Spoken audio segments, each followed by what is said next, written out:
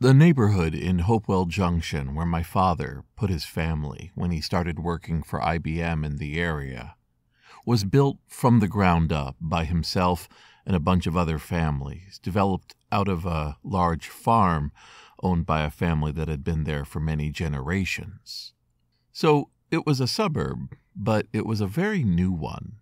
Looking back now, as I remember the many, many times that I walked around this neighborhood, I'm struck by the fact that there were plenty of suburban homes, A-frames and ranch houses, and there was one house, pretty straightforward, that had a horse. It had an actual horse and a corral and fences, so you literally had a suburban home, a home with a horse, and then another suburban home. And since I was born in it, it was only many years later that I realized that was weird. That was unusual. That was something that for others it would be very hard to explain, that we didn't think anything of it. I was very young, so I don't recall any meetings or discussions about the horse. There was just a horse. I'm thinking of a few other cases where, looking back now, maybe things were a little weirder than I recall them at the time. There might be some amusement in that. So let's revisit a few of them. This is Jason Scott Talks His Way Out of It, a podcast about technology, history, and getting myself out of debt. Thanks to Jeff Atwood, Daniel Boyd, and the hundreds of other supporters on Patreon and elsewhere who have been supporting me and helping me get out of debt. When I worked at MIT, there was a place called the MIT Discard Warehouse, where all of the equipment, whether it was furniture, computer parts, or electronic equipment, would end up there, since the school didn't necessarily want to recycle everything. There was a very weird tension about the fact that a large amount of equipment was passing through the place and would become outdated. And one of the ways that they dealt with this was to have a place, a room, actually multiple rooms, with a person there who would take in this equipment, hold it, and you could go in and he would be rather cavalier about how much equipment would cost you. You might walk away with a Sun workstation for $50 or a shelf unit for $20. It was all a matter of just providing some sort of exit strategy for equipment the school otherwise would have to pay to dispose of. And while I've talked about that before, it's interesting to me about these centers of equipment and discard and finding one more round, one more chance to play a part. There was an entire room of computer history that was lost due to a whole set of circumstances I don't really want to go into. But what happened was that hundreds of pallets of computer equipment, software and hardware and related materials ended up in a recycler. Now, when you think recycler, I think we immediately think of destruction, some sort of large burning fire or a slurry, a vat that things are being lost into. But that's not how most of them work. Many of them take in equipment or take in office pieces and then find ways to sell them by the pound or by the piece to other vendors that they have relationships with. And due to me catching people at just the right time, I had an opportunity to go to this collection, this very large collection, before it was dissipated to the many winds. I went to Sacramento, California, driving and getting a hotel nearby so that I could wake up and be there as early as possible. They let me in, and I walked among the pallets, seeing all sorts of equipment, all sorts of history, packaged together, loosely bound in cellophane and wrap, and finding that they were slowly undoing these pallets, cleaning up the equipment, putting it on a shelf, and then prepping it for eBay and auction. And they were going to do that for at least a year or two. These sort of places exist everywhere, and walking among it, I felt like some of it had some sort of a home where they would be treated with the respect that they deserve. At some point, you start to realize how much commercial equipment flows through the world. We get very hung up when we encounter something that has a childhood or distant memory, something that passed either through our hands or aspirationally wished that it would pass through our hands, and then seeing it's not going to have a happy ending. Without understanding that when things are manufactured in the tens or even hundreds of thousands, the destiny of much of that equipment is always going to be dark. That's the nature of things. We take pride in what we have and what we have the opportunity to keep for ourselves. But there's a constantly moving stream, a conveyor of all this sort of equipment, going back, frankly, hundreds of years, that in some cases finds a destination that will keep it for a few decades longer, and other times represents the end of the road. Now, that visit to that warehouse, that recycler, is particularly entertaining to me because the people who let me in didn't tell the owner. So, at one point during the process, after I'd taken a whole bunch of pictures and tried to capture the zeitgeist of what was passing through, the owner contacted them and screamed to get Jason Scott out of the building. So I was ejected, politely, sent on my way. I didn't take any of it personally.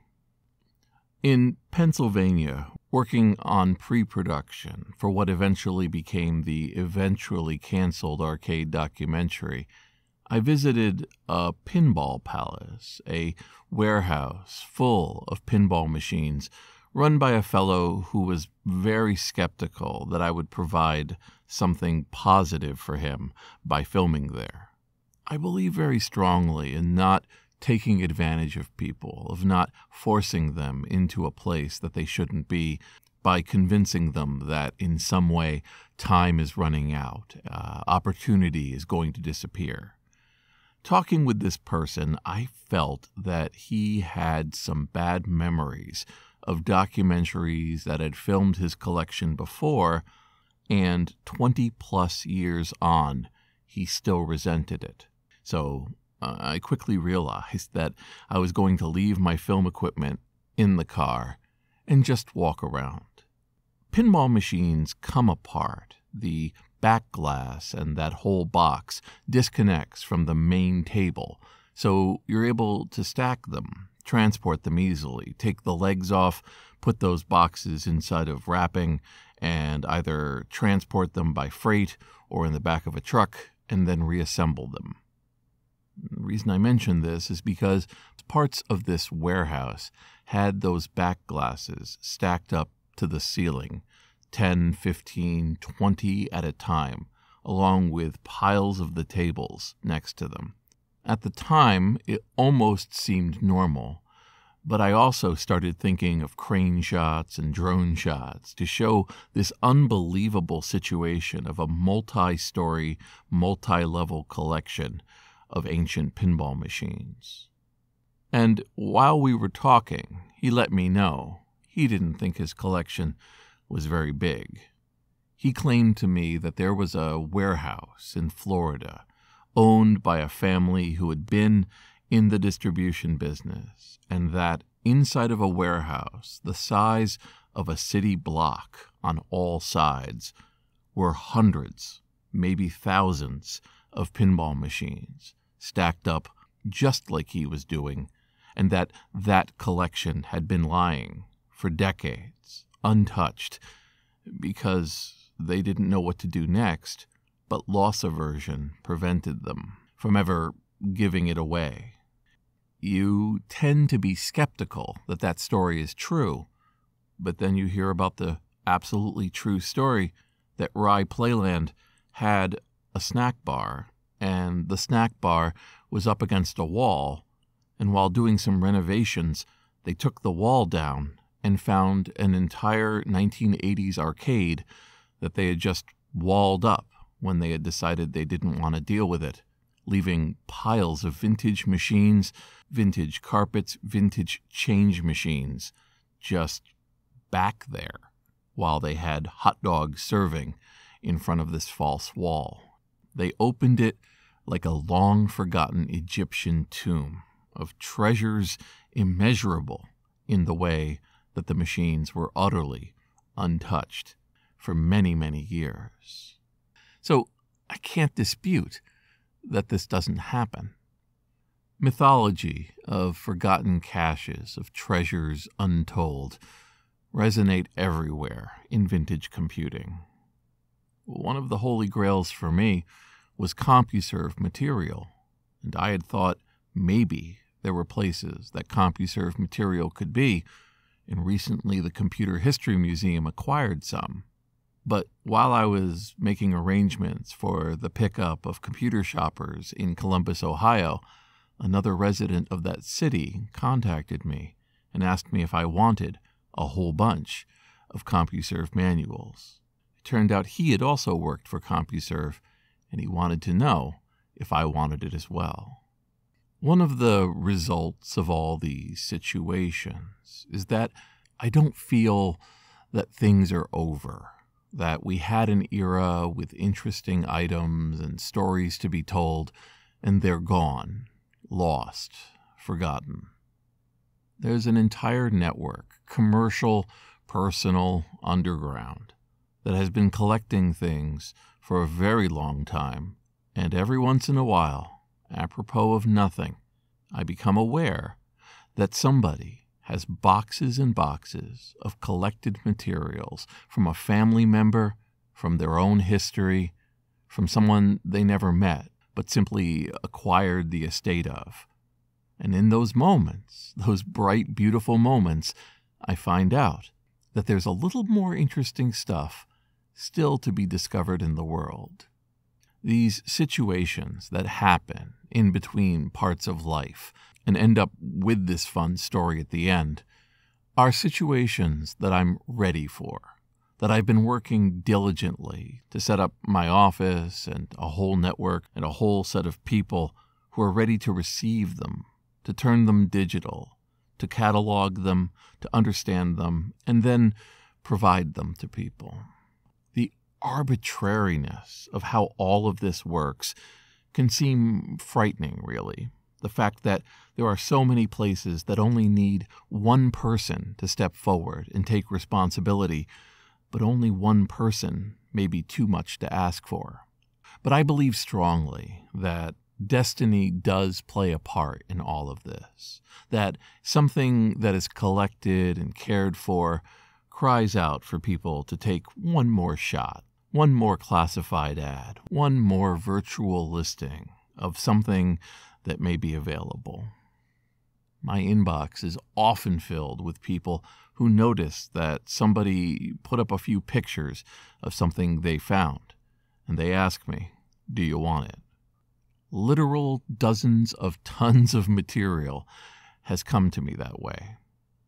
And the fact that that is such a major part of my life, a story that plays over and over, and how I got into this situation is about as odd and unexplainable as a suburban neighborhood with a horse. This is Jason Scott Talks His Way Out of It, thanks to James Bekoyanu, Mark Pilgrim, Ernie Hershey, Michael Rubin, Craig Talbert, Dilip Reddy, Sean Kelly, Trixie the Cat, Martin, Symbionce, Tiggs, and Anonymous, along with the hundreds of other supporters on Patreon and elsewhere, who have been supporting me and helping me get out of debt. There's something very exciting about the moment you hear about a collection. It's very similar to a wedding or a party where the excitement that it's going to happen is palpable and powerful. But then comes the logistics, the organizing of shipping costs and trucks and paper and plastic to transport them in. The ideas of what will come next. What will you do with these old items? Where will they find homes? Are they things you can work with? How hard are they to digitize? How hard are they to present in other medium? It's that initial rush of joy that has to feed you through months and maybe years of processing. That's the underbelly of what I do. And while I'm sure there's items that, unfortunately, may never get processed by me in my lifetime, the fact that in a relay race that extends infinitely, I was able to play a part in transferring it to the next generation will have to be, and it often is, just enough.